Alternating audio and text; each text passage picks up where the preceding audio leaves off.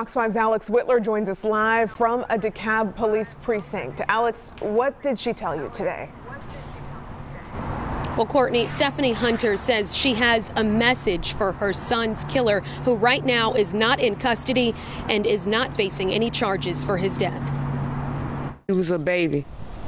He was 16 years old, and you took him away from me. And I have to live with it every day.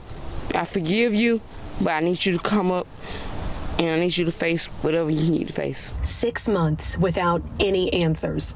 I don't know what happened. I don't know why it happened, but they need to pay.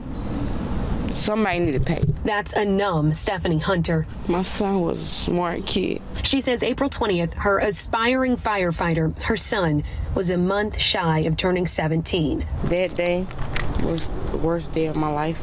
Hunter says she received a call from DeKalb County Police saying Benji Martin was found shot to death on South Deshawn Road. She says she knew he was out with friends, but didn't know what they were doing that night around 8 o'clock when someone pulled a trigger. But now, 6 months after that unexpected phone call, Hunter says she shudders at the thought of waiting another half a year for someone to say something. They took something away from my soul.